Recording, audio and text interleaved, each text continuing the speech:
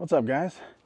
So I haven't made a gun video in a really long time, so I figured now is a great time to talk about my new toy. I picked up a Taurus TX22. It's a 22 long rifle semi-automatic pistol with optics cut and a threaded barrel. So it's inside this little chest rig man bag I have here. I'll show you it in a second, but I wanted to talk about why I chose this pistol. I wanted a 22 pistol to suppress, and I've had the old Ruger Mark IIs and Mark IIIs. I've had a couple of those in the past, but they're all steel, kind of heavy, not very modern. Magazines are weird, usually not optics cut, and I just wanted something more modern. I wouldn't mind having another one, but right now I wanted something compact and modern, something polymer, lightweight, threaded barrel, optics cut. Looked around at the SIGs, looked around at the Glocks, looked around at the MMPs. There's a couple other ones out there too. I don't know who it was, like Kel-Tec and some other ones. But I narrowed it down to the Taurus TX22 Compact, which is inside here. This is a 511 two-banger chest rig slash man bag. You can carry it like a man bag. And if you're riding a bike or whatever, dirt bike, whatever, or if you're just walking around, you need a bag, or if you want to make it into a chest rig, it kind of orients itself in the front like a chest rig, which is kind of nice. You can put two AR-15 mags in here in the back if you wanted to. It's got a main pouch for a pistol and then a small pouch for keys, cell phone, medical supplies, stuff like that, tourniquet, whatever. It's got some MOLLE on here, but oftentimes you'll see me with this if I'm out and about riding the side-by-side. You'll probably see me with this because it actually sits right in the front, so I can still have access to it while I'm out driving around. So I love this setup, and I wanted this so when we're out up in the mountains I could just pull over to the side, pull out the 22 and plink. So that's the reason why I chose the Taurus TX22 Compact. So let me show you what it looks like. So it's all in here. I got the pistol, I got the suppressor, 2 magazines, maybe 400 rounds of ammo, but got a little pocket holster to protect the trigger. If you ever carry off body, I highly recommend that you have something to protect your trigger. Don't just put it in the bag like this, because your trigger can get hit, especially if you have a round in the chamber. I don't have a round in the chamber because this is not a defensive gun, it's just a plinking gun. Mag out, chamber's empty. Let's talk about this cool little pistol because I'm really excited about this thing. It's really cool. All right, so this is the Taurus TX22 Compact. They do make a full-size version of this now with a threaded barrel that doesn't take an adapter. It's just a threaded barrel and a little bit longer. I think it's 4 inches. This is a 3.5-inch barrel. I didn't get that one because I wanted the compact size of this one. As you can see, it's about the size of maybe a Glock 19, a little bit bigger than a Glock 26 in comparison, but it's got the smaller grip, which is what I wanted, and the smaller barrel. It's pretty nice. Of course, another big selling point to this gun too was its fit and finish, its quality. I mean, it is very well made. This is just as nice as a Glock or a SIG or a Smith & Wesson M&P in my opinion, if not better in many ways. But again, a big selling point to this model specifically was the Compact has pre-cut slide for optics. It comes with a pre-cut for the Shield RMSC, which means that it'll take other optics that are cut for that as well. So this is a SIG Romeo 0, which is an all polymer red dot. Kind of budget friendly, to be quite honest. I think it's only 175 bucks. I got it at Shields here in Reno. That's not bad for a 22 optic. You could also go with a hollow sun, but those are a little bit more expensive. The SIG optics are really nice. It is all polymer, so it's plastic, it's lightweight. And don't kid yourself, even though it says SIG right there, I believe these are still made in China, which is probably why it only costs 175 bucks. But it is a SIG branded product, and it does work well for what I'm using it for, which is a 22. So that was a big selling point right there. is the optics cut. Another big selling point for me was the threaded barrel. So it doesn't come with a thread protector. I bought this separate, but the barrel is pre-cut for a thread adapter. This is 1/2 by 28, and you just screw it on. It stays on with some thread locker, some Loctite, and I just leave it on there. I don't take it off, and then I put the thread protector on there just to protect it, and it works just fine. So now I can run a suppressor on here. So that was another big selling point. The barrel is 3.5 inches, and it's a fixed barrel, fixed to the frame, so it doesn't tilt.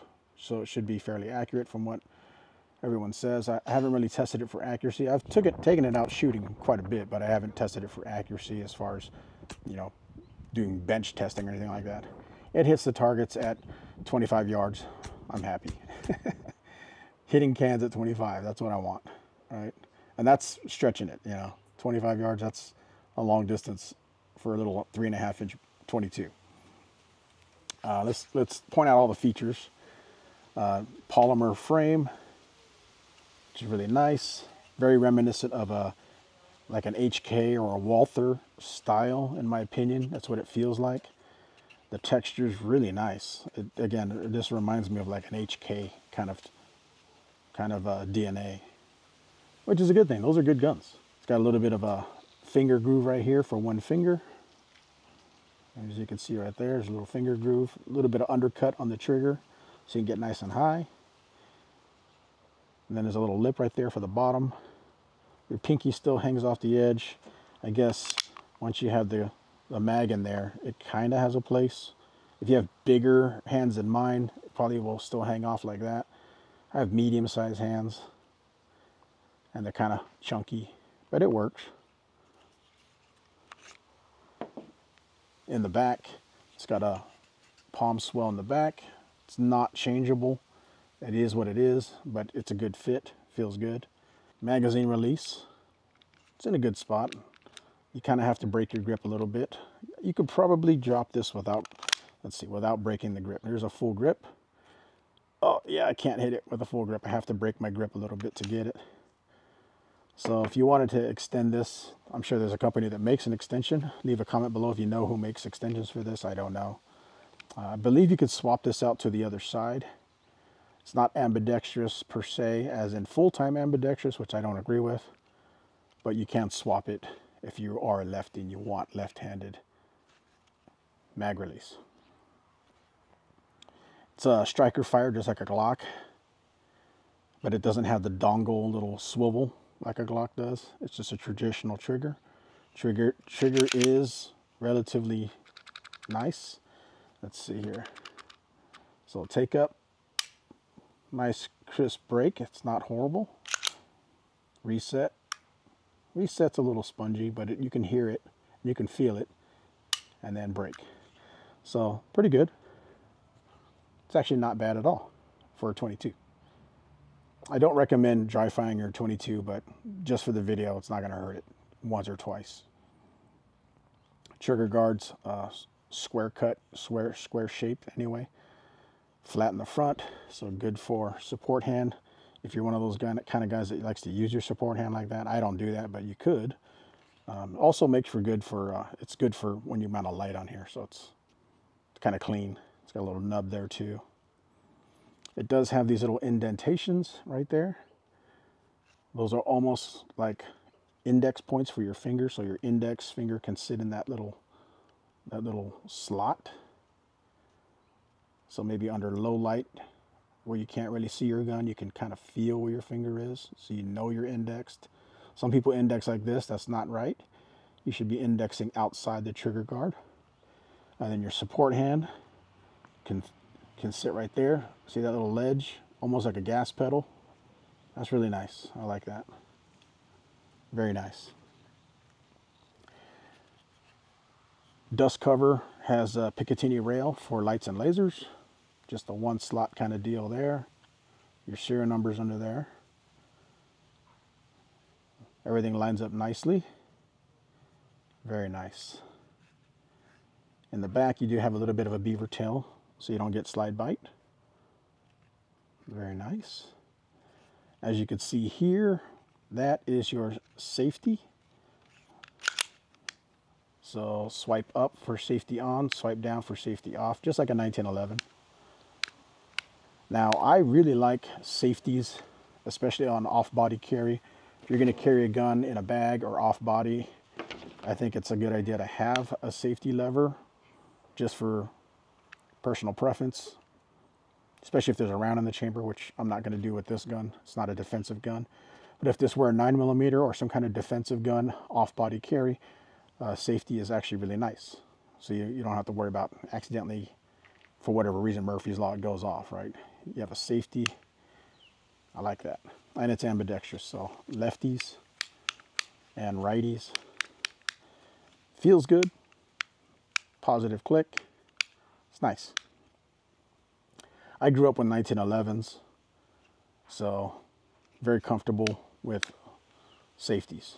That's all. That's what it really boils down to, is training. If you train for a safety, then it's not a big deal. If you don't train with safeties, well, then that might be a problem. And it is, like I said, ambidextrous. Slide release or slide lock, depending on what you want to call it. It's right there. It's only on one side, so righty. Ooh, I know people are probably like, oh, don't do that, don't do that. I just did it for the video. It's not going to break the gun.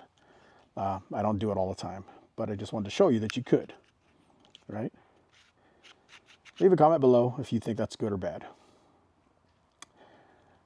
All right, moving on to the slide. Aluminum slide. It's anodized black, really nice looking. It's got serrations in the front for press checking. You still need to check sometimes, see if there's a round in the chamber. You can do that. You can do it this way. You could rack it from the front, or you can use the serrations on the back, rack it from the back. Very nice. You have a lightning cut on the top, lightning cuts on both sides. That's just to lighten up the slide so the little 22 can cycle with an optic. Because if it had more mass here, it'd be a little bit harder for that recoil to push the slide back. So very, very lightweight, super lightweight aluminum slide. Like I said, your barrel is 3.5 inches and it's fixed to the frame, so it doesn't tilt. As you can see, no tilt. It says 22 long rifle right there. Very cool. There's a look at that thread adapter that I Loctited it on there. And I believe, let's see, I believe the guide rod, I believe that's plastic. And then the inner part is metal, I think. Leave a comment below if you know for sure. But yeah, that does feel like plastic right there. And then that piece right there is metal. So it's like metal and plastic. It's a 22, so I'm not worried about it. So the sights look like they're Glock style. So in the front, there's like a screw underneath the slide. There's a screw, not a dovetail. And in the back, there's a dovetail. And it's just a black notch with a white dot in the front. They're not optics height, so you won't be able to co-witness with a red dot on. But the nice thing is this specific model, when you put a red dot on here, you don't need an adapter plate for the optic if you go with a RMSC. So there's no plate that comes off. A lot of times you'll see these guns, like the SIG, for example. It's probably arguably maybe a better gun than this. I don't think it is, but some people say it is. But with the SIG, you lose the entire rear end, including your rear sight. It just all comes off, and then you put your red dot there. Now you have no rear sight. Do you need it? No, probably not. But I just like this design better. Red dot goes here. You keep your sights, and if you want to get suppressor height sights, you can, and then you can co-witness through your red dot. So big selling point to me, this optic style. All right, let's talk about the magazines. So it comes with 2 magazines. They're both plastic mags with plastic base pads. This one holds 13 rounds, just enough to get the job done. I like the fact that they're 13 rounds and not 10. like the Rugers. That's nice. 13 rounds is good. More, the better. So in the 511 two-banger, I have a little bag in here, and this little bag actually holds the second magazine, 13 rounds, which is nice. I wish they would give you 3 mags, but beggars can't be choosers, right? And then I have a bunch of boxes with some loose ammo in here as well. But yeah, you got 50, so I have 200. So there you go. I got just over 200 rounds of ammo inside this bag.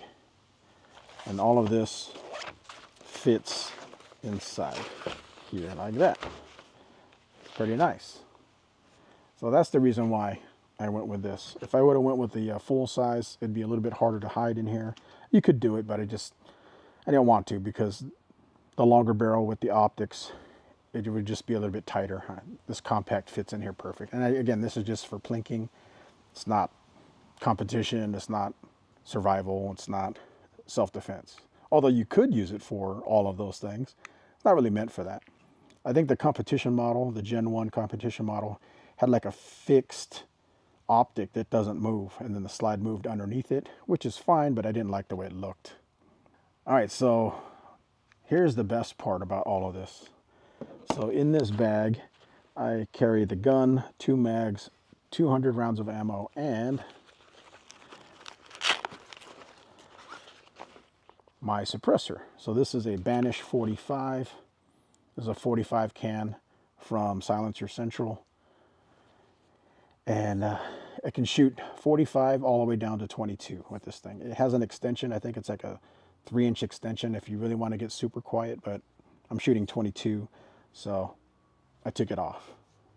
This is a little bit too big and bulky for a 22, but it's what I got. I'm going to buy a dedicated 22 can, which will be skinnier, lighter, and shorter than this, but I just haven't gotten around to buying one yet. So this will do for now. So let's put it on here and show you what it looks like. Bam! So there you go. The Banish 45. I can do a whole video on this, I guess, but this is a good can because it can shoot 45 all the way down to 22 and everything in between. I shortened it, like I said. I took the Nielsen device out. There's like a Nielsen device adapter that locks everything up so it doesn't have a spring action like you normally need for shooting centerfire. This one's fixed, so you can shoot it on 22s like this, or PCCs, pistol caliber carbines that don't need tilting mechanisms, or the Nielsen device. So there you go, 1/2x28 adapter,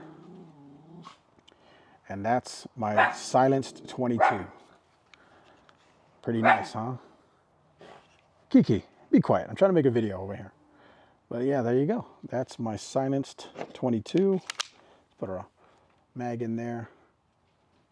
The suppressor's kind of big, but you know what? I don't care. It'll help quiet down that 22.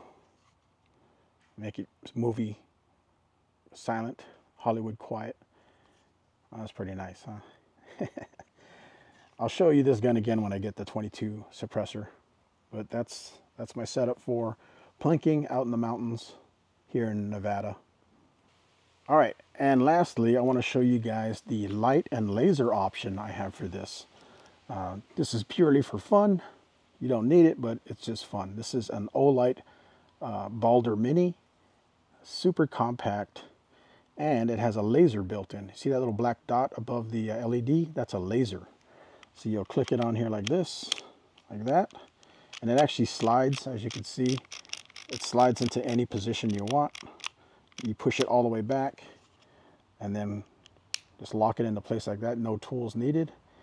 And this is really cool. Check this out. So if you want just the light, you tap it down and you have a light. Tap it again, turns it off. If you want momentary, you'll hold it down like that. Just hold it down, let go, and it turns off. Again, you'll activate this with your support hand. Don't use your trigger finger. That's improper. Hold it down, the light turns on. Let go, light turns off. You want it on all the time, just tap it once and it'll stay on and you're good to go. You want to turn it off, tap it and it turns off. Pretty cool, right? Well, here's the cool part. Here comes the laser.